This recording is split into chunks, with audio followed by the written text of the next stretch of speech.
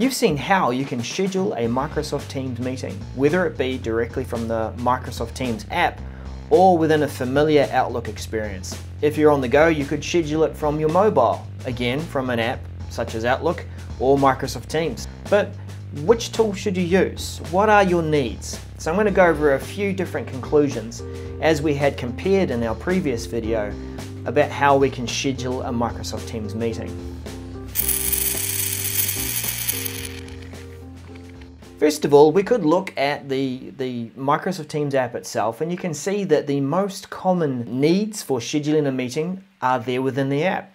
Give it a title, invite some people, make some people optional, you can set the time, put a description, so various different things there, and you can see that once you've finished scheduling the meeting, then you will see the Teams meeting details in the invite itself. But what if you need to present other things within the meeting invite? Let's say that you needed to attach something to the invite. We saw that we couldn't quite do that in an elegant fashion. We had to copy over a hyperlink. What if we wanted to have some different formatting within the invitation as well?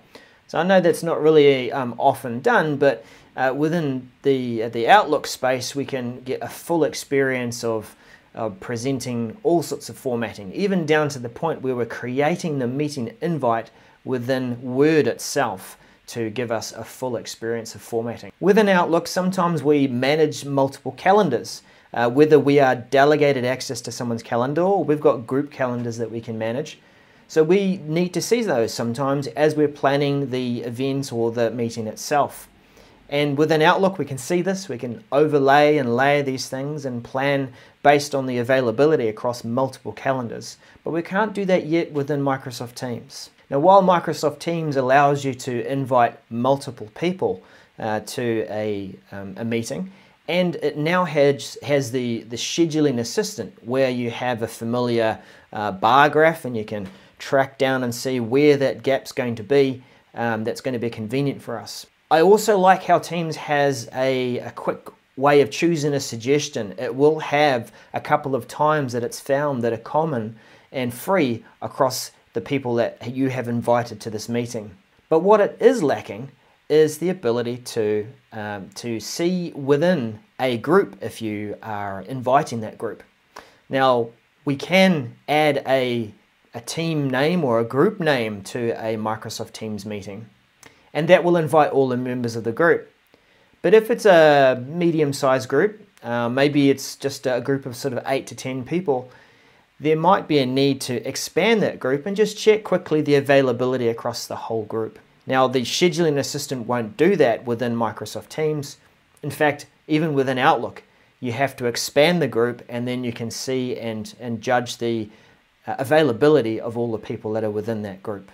Is there a need to add an email signature? Sometimes you do need to have some of your contact details there, and there is no opportunity to add an email signature within Microsoft Teams, but you can add it within Outlook. So do keep that in mind if you need to add those details. Now, one thing that is an advantage is if you have got into using channel meetings within Microsoft Teams. It's a great way to ensure that the meeting is available for all Teams members and that it keeps the meeting history, whether it be activity before, during or after, in the whole conversation thread. We can't yet do that in Outlook. We can book standalone meetings, as I call them, where they will you'll attend that meeting and you can see the history and go back to that meeting within the chat app of Microsoft Teams. But you can't book or schedule channel meetings within Outlook. So if that is something that you want to make use of, then you'll be doing that within the Microsoft Teams app. Thankfully, you can do that with the desktop Microsoft Teams app. You can do it from the web, of course, because it's pretty much the same. And you can do it from the mobile app. If you have a need to organize things using color coding, the Microsoft Teams experience for booking meetings is pretty much Teams purple. You don't have that color coding, and this is where if you are used to that Outlook experience and you're using color coding for different events to try and categorize things, and even across the different calendars that might be different colors that you're managing, then that's an option that you'll probably be choosing Outlook rather than scheduling that meeting within Microsoft Teams. And when it comes to personal productivity, sometimes the meetings and appointments that we're booking are to block out time for personal task management.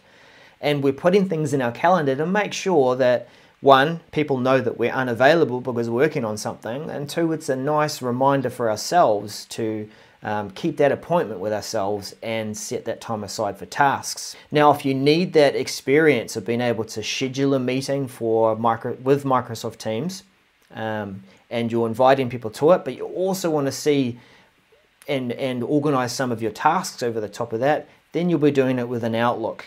Within Microsoft Teams, task management is possible, but it is a separate application, and it could be within Planner, or it could be within the Tasks app that you can add on the bar. There isn't that unified experience as yet for managing tasks and scheduling meetings all in a singular calendar view within Microsoft Teams. So if I wrap that up, it's really about finding and understanding the needs that you have for scheduling that meeting. If it's something that you just need to quickly get out there and you've got a good understanding between yourself and the other parties, and they don't need to see a signature, and we're going to share the attachments in another way, or we'll share them within the meeting, then maybe you don't need all of those additional features. You don't need formatting. You don't need to manage multiple calendars. Then great, you could do it within Microsoft Teams or within Outlook. So it's about understanding your needs. But the other thing that I'd say too, just as we finish off, is that where do we receive these meeting invites? Wherever we're creating them, we're still receiving them within Outlook. They still come to email. As yet, there isn't a place within Microsoft Teams where we can receive a meeting invite where we have been looped in. Sure, we can mention some people within a post and say, hey at team, hey at channel, or hey at tag, come along to this meeting. But we don't receive it into an inbox and along with other meeting invites. So perhaps if you are used to scheduling and managing your time and receiving meetings within Outlook and within your inbox, then you're probably going to continue to do it from there. But if you find that quick, convenient way of starting up a meeting within Microsoft Teams, scheduling it on the go, and just getting that time quickly booked and scheduled, then do it within Microsoft Teams, and I'm sure that space is going to develop further as we start to see more features and functionality come into Teams to be able to manage our time. So if you found this useful, then do subscribe to my channel. Continue to check out some of the content that I'm creating around modern workplace scenarios, the way that we work within a modern workplace. At the moment, I'm really focusing on time management and trying to help us remain engaged, as many of us are now working remotely from our homes and from different places. But do keep up with the content and let me know if there's something that you'd like me to cover. I'm trying to also split out these videos to the how-tos and why. And this has been one of my why videos, giving you my 10 cents. So check it out, and we'll see you again next time. Bye for now.